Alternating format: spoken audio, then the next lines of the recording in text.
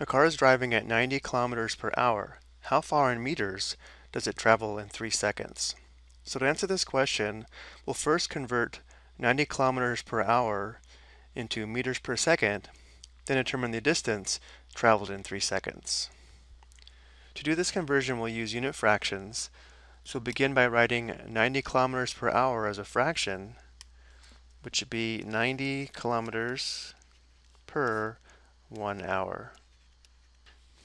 And our goal here is to convert this rate into a rate where we have meters per second. Let's begin by converting the kilometers to meters. We'll do this using the conversion that 1 kilometer equals 1,000 meters. So we're going to multiply by a unit fraction, and because we want kilometers to simplify out, we'll put kilometers in the denominator and meters in the numerator.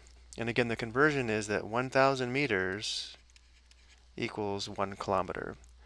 Because these units are equal, this fraction is equal to 1, but notice how the units of kilometers now simplifies out, leaving us with meters.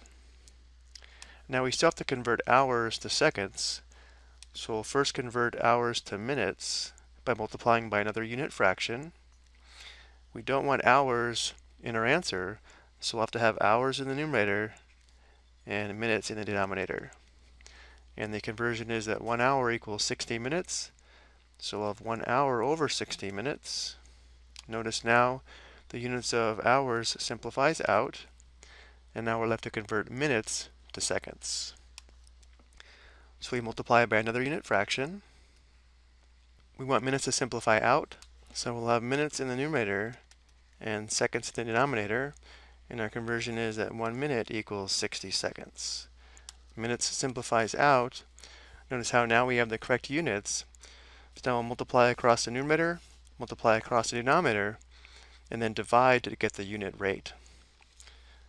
So in the numerator we have 90 times 1,000 times 1 times 1, that's 90,000 meters. In our denominator we have 1 times 1 times 60 seconds, or 3,600 seconds. Again, we'll now convert this to a unit rate by performing this division.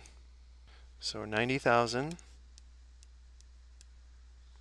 divided by 3,600 is equal to 25, which means the unit rate is 25 meters per 1 second, which can also be written as 25 meters per second.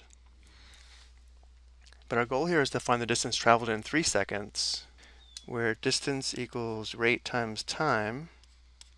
So the distance traveled is equal to 25 meters per second times the time of 3 seconds, which gives us 75 meters.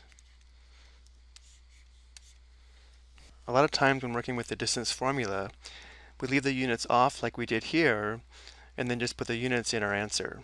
But I do want to show this again, leaving the units in.